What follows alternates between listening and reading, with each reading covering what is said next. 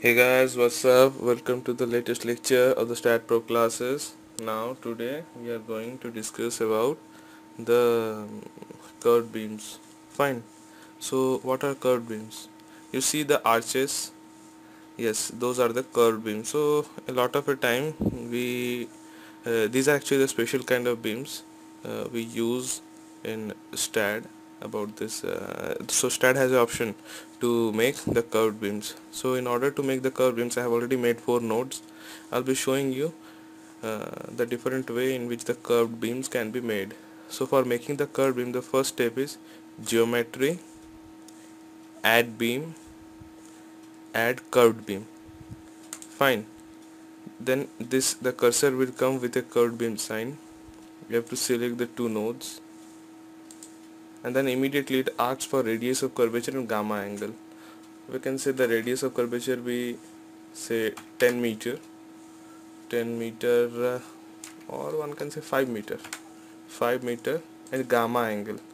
Now you will got to know what is gamma angle. Let's do it. Okay, so I have added a curved beam. Just see. Then I will just changing the gamma angle, and you will be observing what change. And see, it will be self-explanatory actually. Gamma angle I set it as 90 degrees. Okay, 5 gamma angle say 180 degree. Okay, and this thing 5 gamma angle is 270 degree. Okay, so just see, let's get the front view.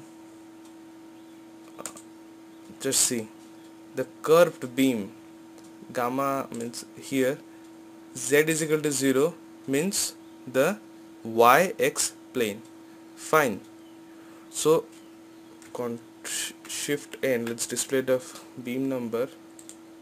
Let's display the beam number, and we'll be actually watching this whole thing. Just see what it happens. I have added here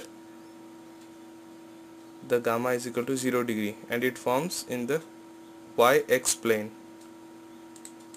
Just see, in the y-x plane.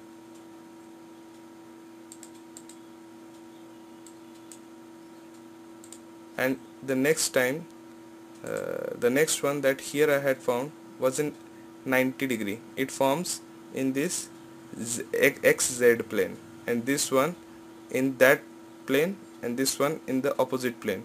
Fine. So in different gamma angles actually justifies the plane in which we want, because the beam may be protruded outward or inward as per the artistic view.